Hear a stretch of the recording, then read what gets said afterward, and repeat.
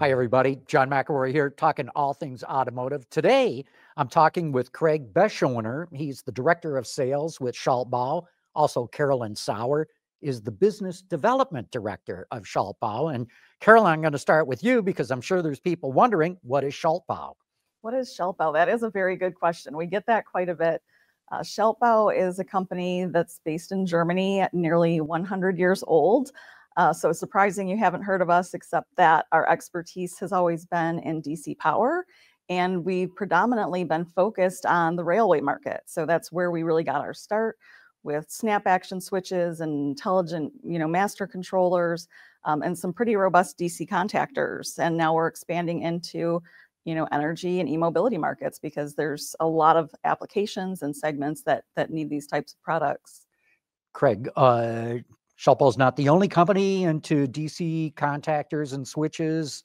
What makes Schaltbau's products different from the competition?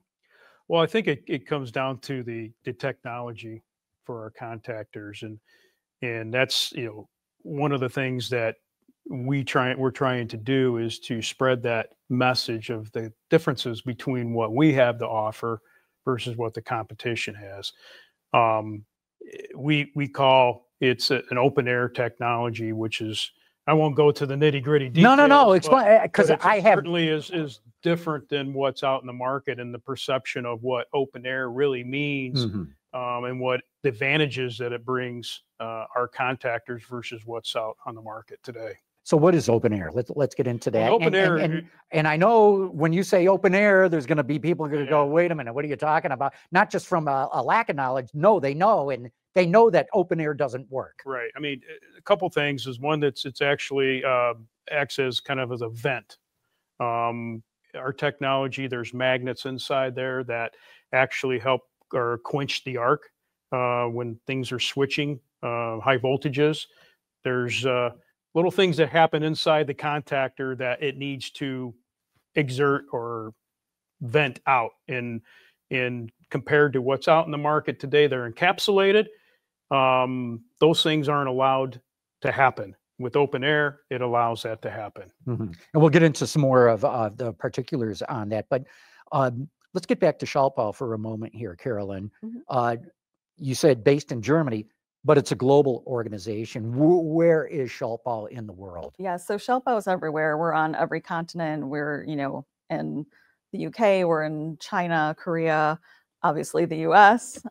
So, our US headquarters here is in New York. And I'm based out of Detroit to really kind of service the emerging markets. And where in the US is the company located? They're in Hauppauge, New York. So right off of Long Island. So there we have about a 10,000 square foot warehouse, and we do some types of assembly, a little bit of rail customization still. We're still, really big into the rail. And then our headquarters and corporate functions are there. So you do have some manufacturing in the US? We do. It's small. There's this concept, Craig, that Schaltbau talks about, rail to road. Can you give me a bit of the background and what that all means? Well, it's really, as Carolyn was mentioning, Schaltbau is really known in the rail industry, and it's the good and the bad, right? They're well known, but well known in the rail industry primarily, and not so much into the road, which would be automotive or commercial vehicle. So they developed all this technology for the rail, which is a pretty demanding industry. So we have the technology, the know-how, and so now we're applying it to the road, to commercial and automotive. And Carolyn, what other markets? So you got rail moving into road. I'm sure there's other applications. There are. And it's interesting because as we're seeing kind of a little bit of a slowdown right now with the EV market and charging infrastructure, those were two primary markets that we've been focusing on. We also find that there's a lot of need in battery test bench systems, material handling, whether it's, robust connectors or our contactors and AGVs, warehouse robots. But we're also seeing a need in mining, construction. So what's really cool to me about the company is we really are able to take our know-how from rail, which is a unique industry, and really apply all of those types of know-how and kind of minimize the contactor size, shrink them down, but still be able to provide, robust contactors that meet shock and vibe requirements for all of these different types of applications. Mm-hmm. And you're doing a lot of this under a new brand name too, right? We are. You've got the corporate name Schaltbau, but now you've Yes. got this new brand name, Edison. Yeah. So in case people didn't know who we were before, we're mixing it up a little bit. But I think the main reason we decided to do that is because, again, Schaltbau has such a strong brand reputation in rail. We wanted our customers to understand that we are still very focused on rail. We also wanted new markets to understand we're dedicated to energy, e-mobility, emerging markets. And so the Edison name is kind of a play off of Thomas Edison, who was a proponent of DC power, and DC, which is the type of power that is our expertise. That's good. So Edison, So, I see yes. it. Yes. So Edison, so Schaltbau, so Edison, a Schaltbau brand is, kind of our tagline. Mm-hmm. Craig, we've talked about rail, we've talked about automotive and other things.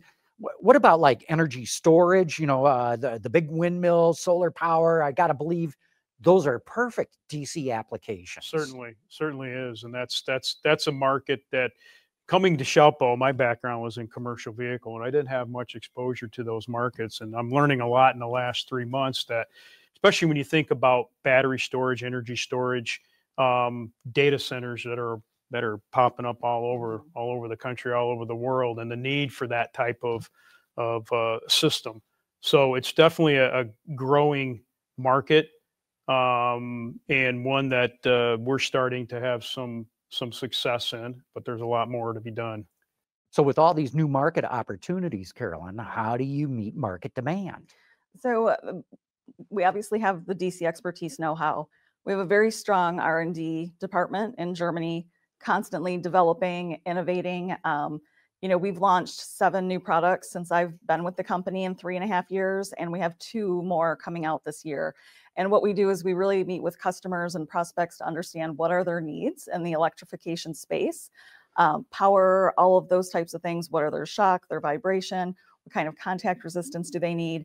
And we have a portfolio of contactors that will meet those different specifications. So in a case of a heavy commercial truck, we might be using something that manages 1,000 volts, 1,500 volts of power versus, something in a charging station where we might be able to do, 500 volts or 1,000 volts. So different applications, different sizes, test bench systems, they all vary. So, some of the contactors they use are a little bit larger, but they're also trying to accommodate quite a bit for packaging space. So, our whole method of operation has been take our know-how and keep shrinking it down as much as physics will allow us to do, to meet these different requirements. And we do. Mm-hmm. Craig, Schaltbau's got this, what they call the C3XX series. And then there's this new one coming out, C380. What can you tell us about them? Right. The C300 series is a contactor designed for the energy storage, battery storage systems. The C800 series is IATF compliant and geared towards more commercial vehicle and automotive applications. So those are new products that are out today, and a lot of the design efforts are put into that to fit into those. As Carolyn said earlier, with the technology from the rail industry, you go from large contactors down to something small and compact, and that's where these evolutionized from. Carolyn, give me some more background on the advantage of Edison contactors. My understanding is they're bi-directional. Absolutely. That is one of our biggest benefits. So there are competitive products on the market that also say they are bi-directional. When you look at the fine print, they're not always bi-directional to the full extent of the capability of the contactor. When we say fully bi-directional, we're a German company, we are erring on the side of caution. It is fully bi-directional, and that's something that really comes in handy, when you're looking at the fact that our contactors can be used on both a charging station, for example, and the vehicle side as well. So I have to refer to my notes on this because this is something I wanted to ask you about.